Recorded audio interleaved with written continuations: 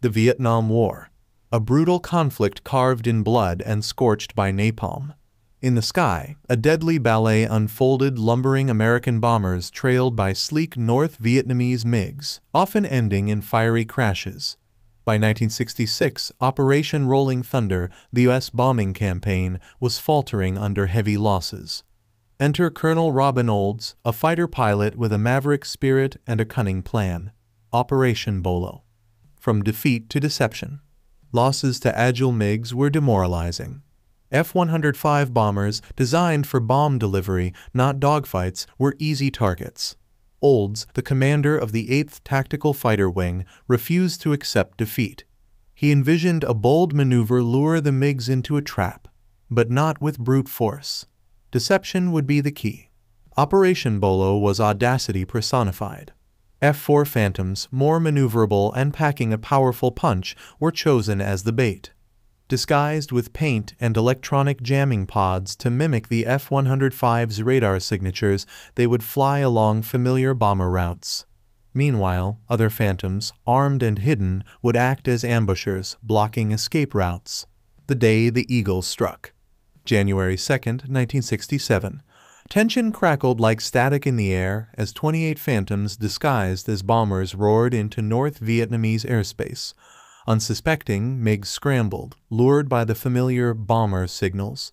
As they closed in, the trap sprung. Phantoms shed their disguise, unleashing a fury of missiles and gunfire. The dogfight was a blur of speed and smoke.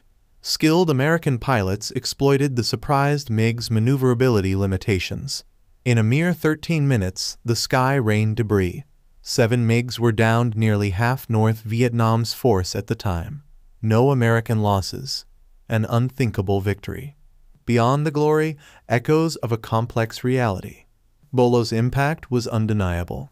Morale soared, North Vietnamese air defense capabilities were crippled, and the psychological advantage shifted. Yet, claiming it won the air war paints an incomplete picture. The conflict raged on for years, claiming countless lives. Bolo stands as a testament to American ingenuity and tactical brilliance. It showcased the power of deception, technology, and risk-taking. Its lessons on adaptability and strategic thinking are studied in military academies worldwide. However, celebrating just the victory ignores the war's broader context and human cost. The fallen pilots on both sides are a stark reminder that victories come at a price. Bolo didn't end the war, it changed its course momentarily.